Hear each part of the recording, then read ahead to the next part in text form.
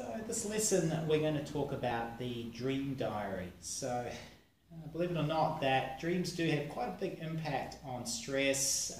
They relate a lot to our experiences during the day, and we can use that to help us work through certain emotions, certain sort of subconscious issues that we might not be addressing, or we may want to identify a little bit earlier before they do become a big problem.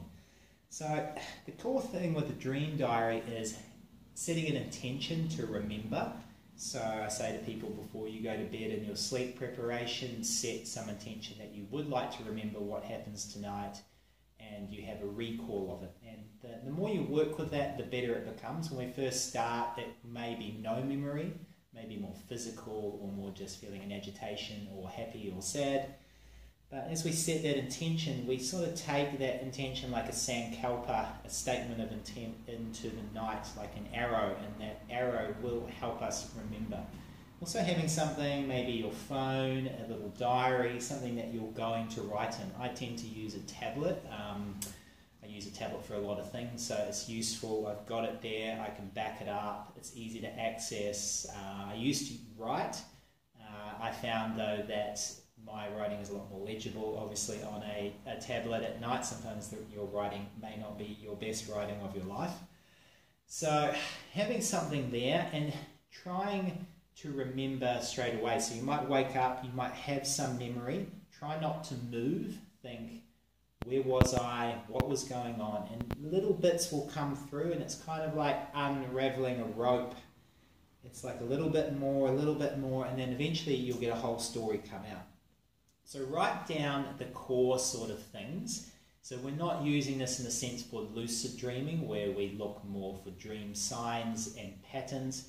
We're using this more for content, but also patterns is quite a big part in this. We're looking for things that are coming up, situations, events, experiences, anxieties. And so this can tell us a lot about what's going on in our life, but also just the actual process of writing down our dreams, putting our hand out to our subconscious and essentially shaking hands with our subconscious, saying we would like to listen to what it has to say, and creating a relationship, and a healthy relationship, where we don't judge what we see and experience, and we're able to actually create a more strong connection between ourselves and our subconscious, because a lot of the time our subconscious is trying to communicate with us and we generally aren't listening.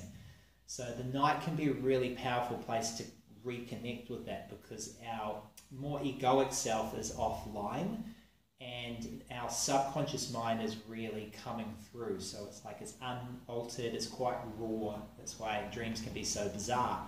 So that would be my piece of advice regarding dreams, is just write them down, don't judge them. You will see patterns come through. Even the act of writing itself is very powerful, and in many ways will help you work through issues during your waking life in a way that you won't really realize how strong it is. But I would say from me, with years of practice with dream and dream diaries and lucid dream, that connection really kind of creates a platform to work through issues in a much more subtle and broad way.